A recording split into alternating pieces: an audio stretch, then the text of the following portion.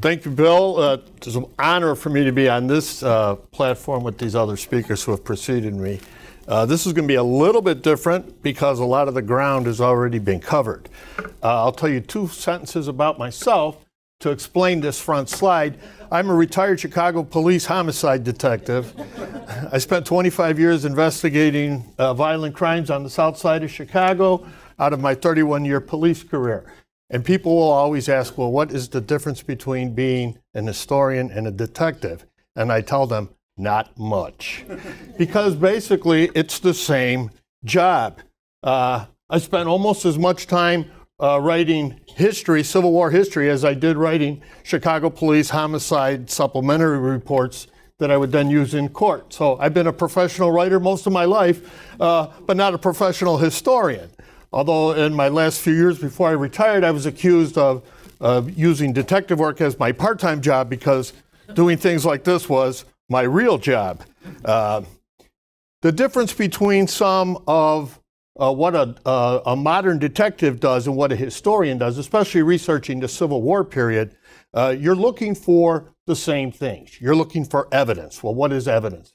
As a crime scene, we have a battlefield as a corollary. For witnesses, we have the testimony of Civil War era people in their letters, diaries, and official documents. I had it in the form of actual people I could interview. The benefit to doing historical research is that the witnesses don't change their stories. Now, that doesn't mean they told the truth up front, because usually I tell people, I don't have a lot of time, let's skip the first 2 lies and get on to the third one. What they wrote down might not be the truth, but at least it ain't going to change overnight, or especially not at the critical moment when they're being sworn in to tell their version. And I hate that concept of the truth, because to me the truth is only one thing, not a lie. So these are the similarities. An historian is trying to do the same thing a detective is doing. A detective is making a case, but not to make a case from a predisposed position. It's taking all this evidence, all these facts, all these witnesses. Artifacts are evidence. They pick up shell casings at a crime scene. A cannonball on a battlefield is really no different except in scale. And what you're trying to do is find out just what the heck happened here.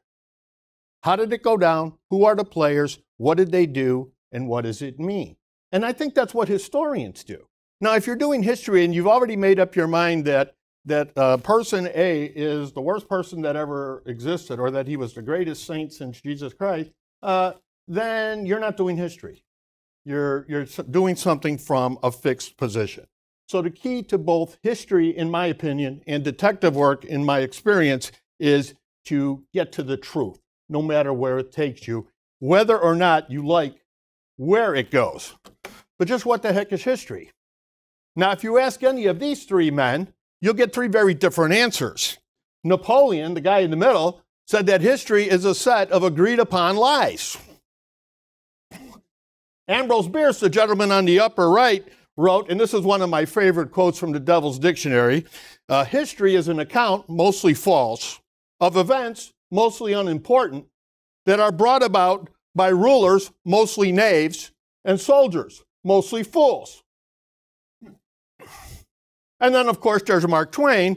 The very ink with which all history is written is merely fluid prejudice. Well, that was the thing I was addressing a moment ago. Is it or isn't it? Did this or didn't this happen in the way that we're being told it was? Now, the reason that Abraham Lincoln isn't pictured here is because I couldn't find a source where this quote came from him. But we have a Lincoln source here, so you can tell me if this is or is not Lincoln. So that's your homework. History is not history unless it is the truth. Are you familiar with that? Herndon, okay. Or an attribution? Okay. Well, so that's why his picture's not there, because I don't want to make Lincoln say, Honest Abe can't say something wrong because Detective Girardi said so. And that's one thing you learn as a detective. Never tell somebody what happened. Ask them what happened. And then if their answer isn't quite, well, now let me ask you again in English. Because otherwise, some officer would tell you, well, Detective Girardi told me to say that. And that ain't going down on paper anywhere, because I never did it.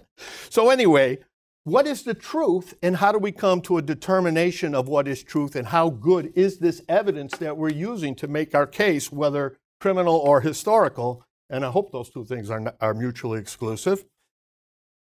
My personal belief is that history is the story of the past as we understand it based on the best available evidence and the interpretation of that evidence. And that's the people of the past. And we base our learning based on their creations, the things they did, their deeds, and their legacies. What did they leave behind for us? What did they want us to know about themselves? Because that's part of the story, although that part might not be true. Our quest to understand feeds our need. Our quest to understand ourselves comes from understanding where we came from. Who were these people of the past? What did history mean to them? What did they mean to themselves, and where did they fit into the picture of their lives in the time they lived? I think it's foolish to try to judge people of the past in terms of our experience of the present. I think that's the beginning of going down the foolishness rabbit hole. It's also important in a criminal investigation as well as in a historical investigation not to prejudge. Don't assume you know what happened. Nothing is ever as it seems, especially on a crime scene. You take that evidence, you try to piece it together. You might have a puzzle. Everybody here's done a jigsaw puzzle. Sometimes you only have 90 pieces out of a 100-piece puzzle. So you know what happened. You know what the picture is, but you don't know what those missing pieces are. And sometimes it can change your view, especially if the missing pieces are of Booth holding the gun. I mean, you can presume what happened, but it's not the same thing as actually seeing it. So we can't prejudge our cases. We can't manipulate the facts or cherry pick them to force our argument. After all, we're historians, not lawyers.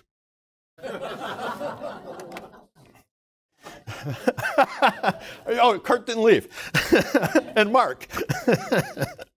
Whether we ever know the truth of history is dependent on the amount of investigating we do and the credibility of the evidence that we find. Now, I'm not going to spend a whole lot of time in here, but this mirrors your slide, Michelle, early on. Well, it's almost exactly the same sort of iconography on there. We have Civil War artifacts. Artifacts are things. They're not things alone, though. These are not just witnesses to history. They're participants in history. A partially exploded cannonball was there. A uniform with a bullet hole and bloodstains in it was in the battle. It was something that's important, something that it can help us understand what happened.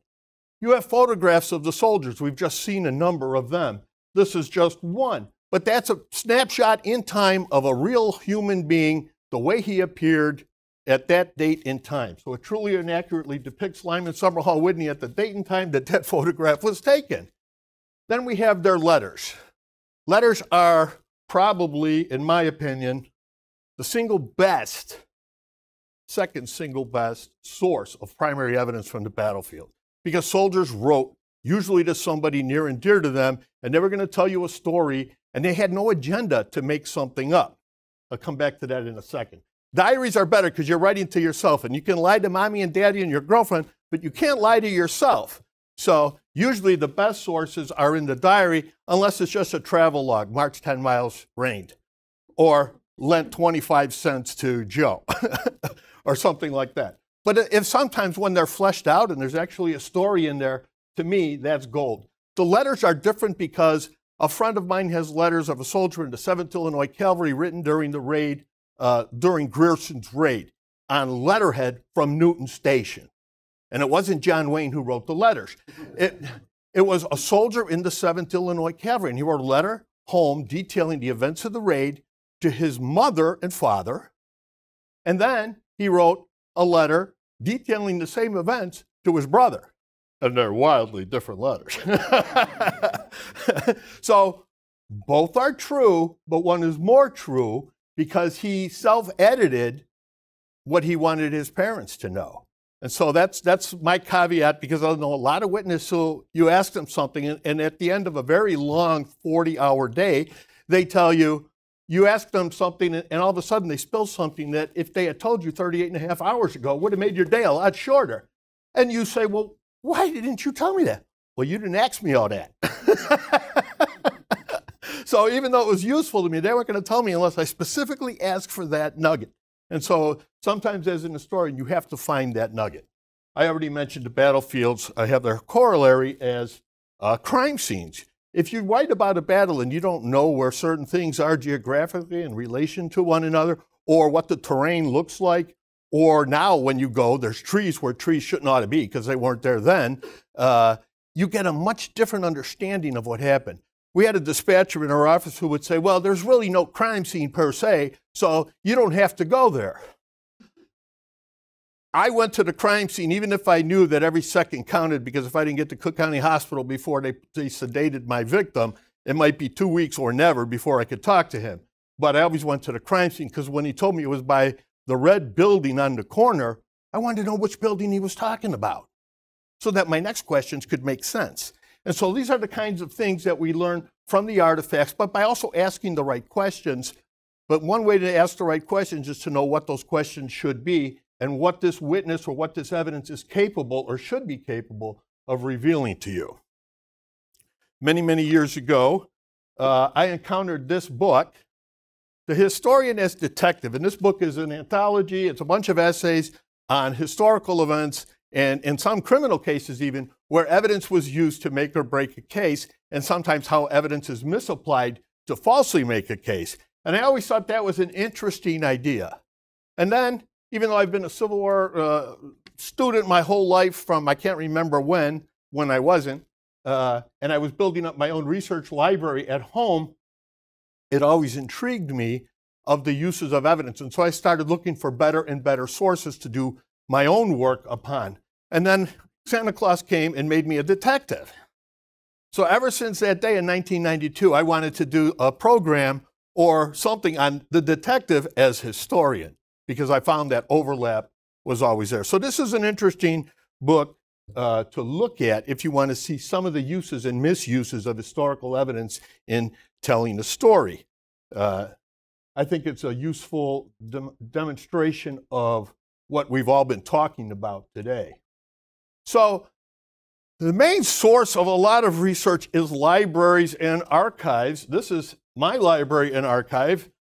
Before I tidied it up, I didn't realize this was the picture I had selected.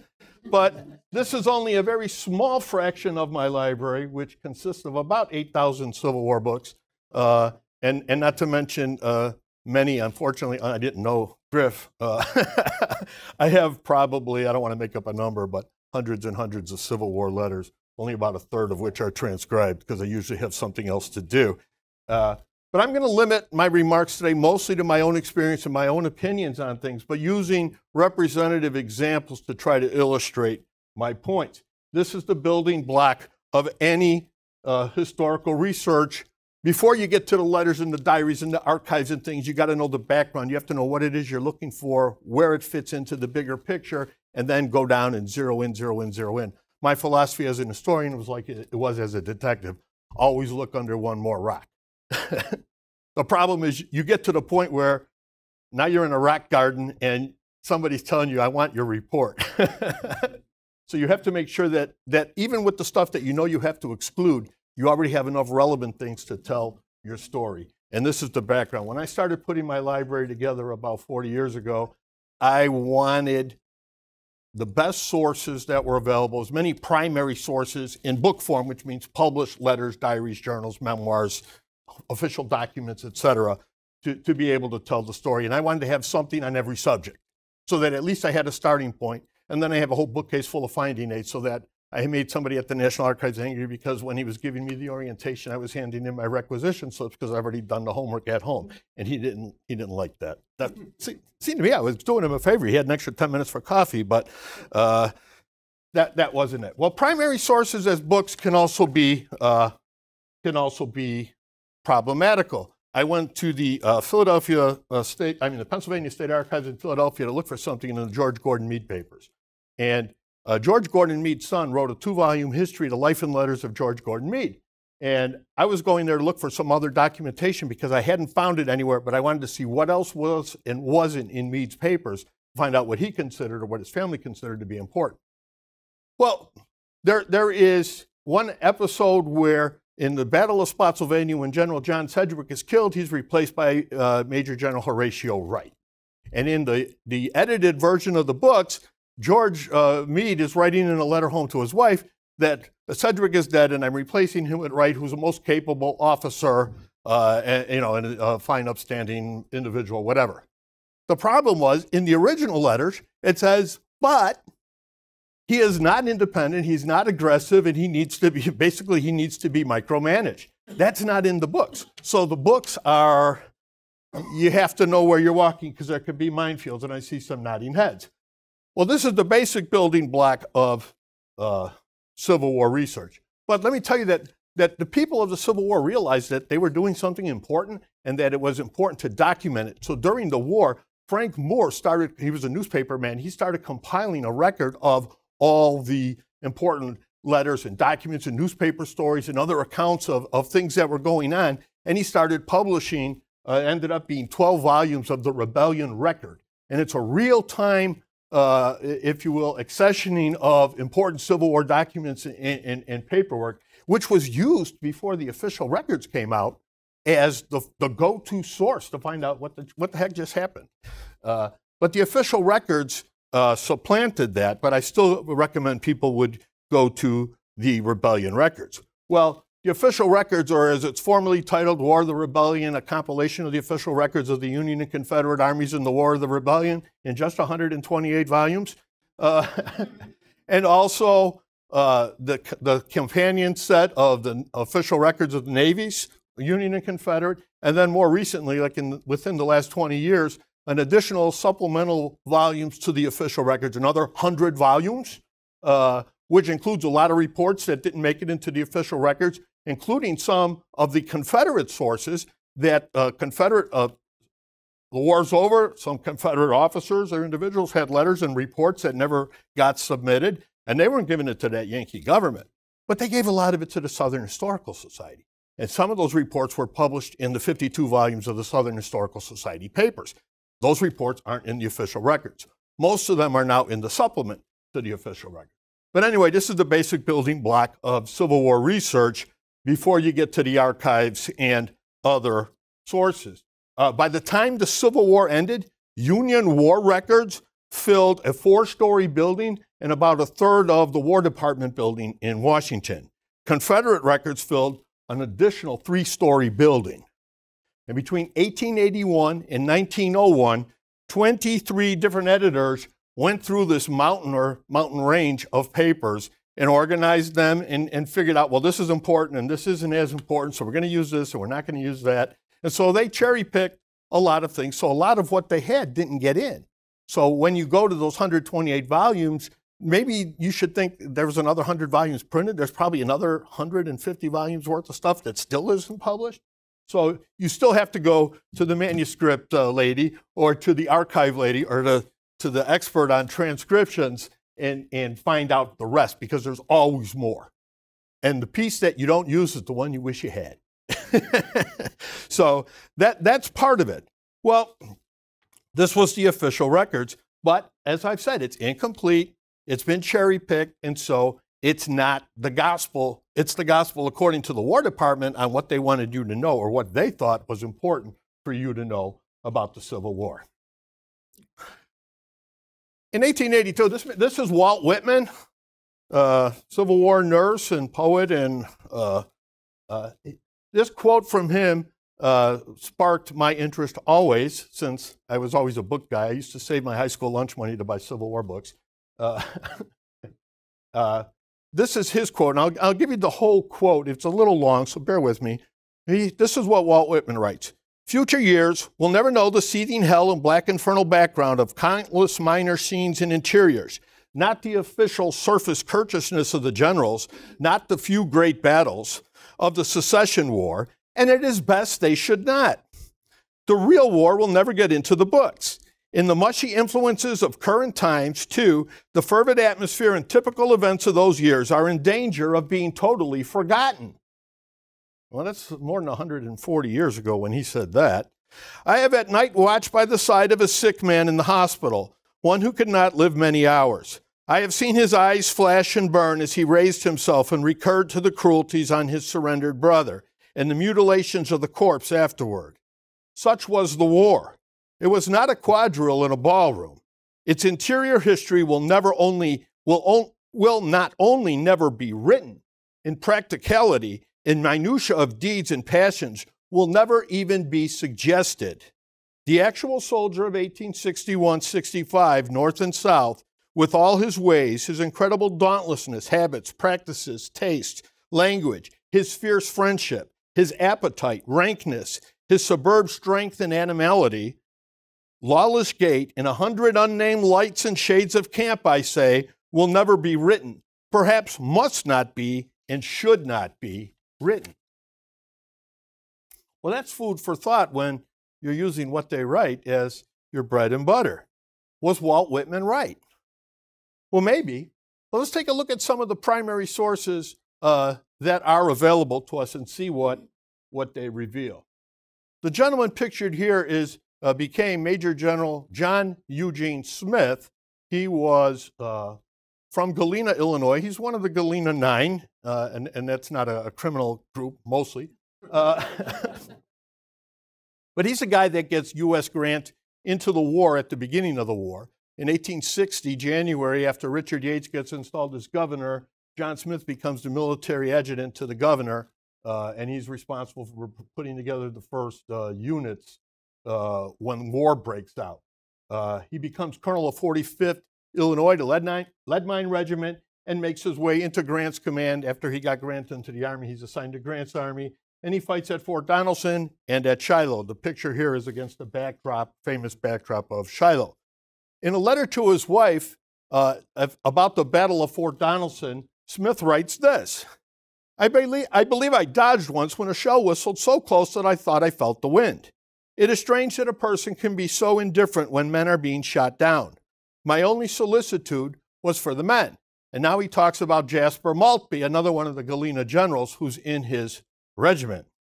Maltby, I do not think, would let out a fart without first ascertaining if there was somebody ready to smell it.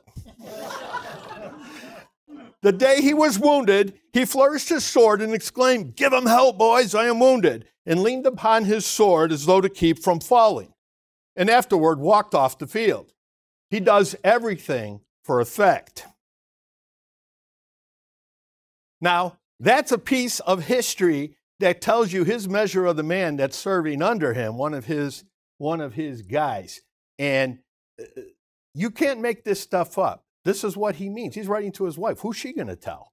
Certainly not Mrs. Maltby. But after the Battle of Shiloh, he wrote to Congressman Elihu B. Washburn. Now, Washburn was a